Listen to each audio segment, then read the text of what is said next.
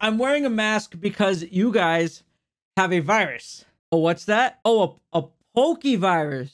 Oh, well, that's not so bad. My name is PhillyBeatzU, and in today's video, we're going to be talking about Pokeviruses, how to get them, what it does, how to keep it, or if you don't want to keep it, you can get rid of it, but it's not a bad thing. It's actually a really good thing. Let's roll the intro.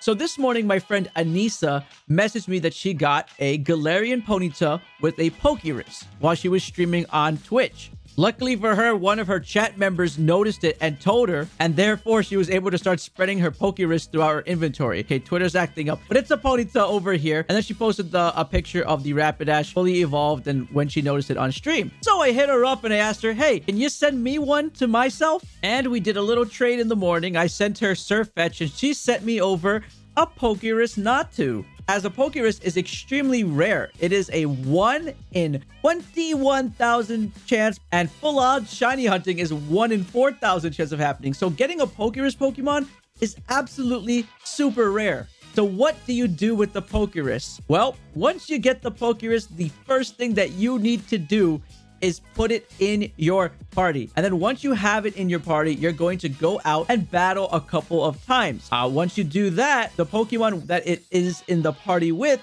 will start to contract the actual virus, which is a good thing. The virus can wear off in about 1 to 4 days. You want to be aware of that. The only way to keep the virus active is to take the Pokemon from your party and put them back into your PC box in order to keep the active virus there. Now, something interesting that is going on in Pokemon after Diamond and Pearl is that once a Pokemon does have the Pokeverse and it leaves them and they no longer have it, they can still level up a lot faster with their EVs. It gives a boost in the effort value points that they receive. So you want to keep that in mind when you do that. So after doing a couple of battles, I now have an evolved Natu into Xatu. And as you can see, when I'm going through some of my Pokemon, you can see 3 of them that actually have gotten the Pokerus.